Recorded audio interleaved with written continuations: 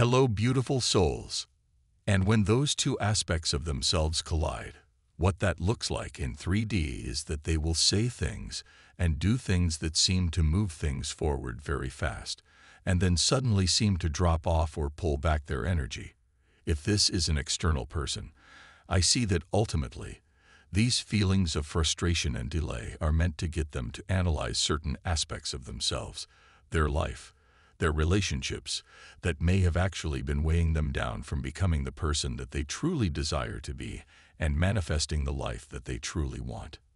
And I see that the key to dissolving those so-called negative attachments is simply to open up the heart.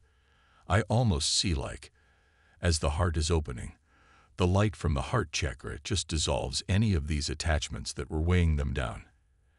As they stand stable in that open heart chakra energy, it's as though all of those negative attachments just seem to dissolve in that heart light.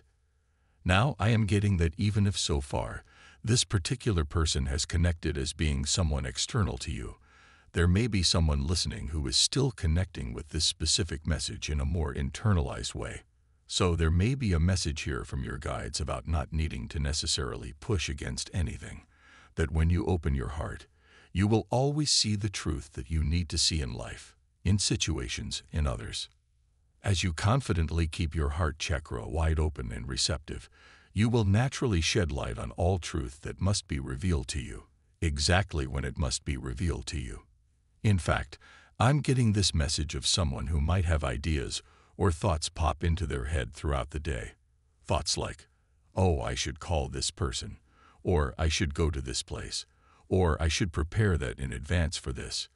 And know that if your heart is wide open and you're in that space of self-empowerment, when those ideas pop into your mind, that actually could be your intuition feeding you exactly what needs to be revealed to you or known to you in the moment to progress your life, via what is sometimes referred to as your path of least resistance, the essentially fastest route to your desires.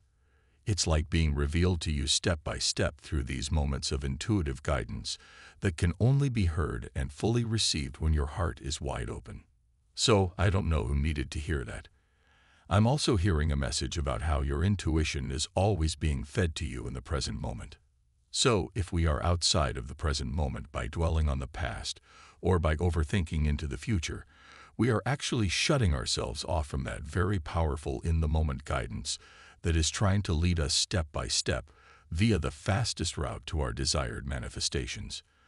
And that felt really powerful for someone listening. Thank you to whoever co-created that message. From Divine Muscular. Type yes if you believe.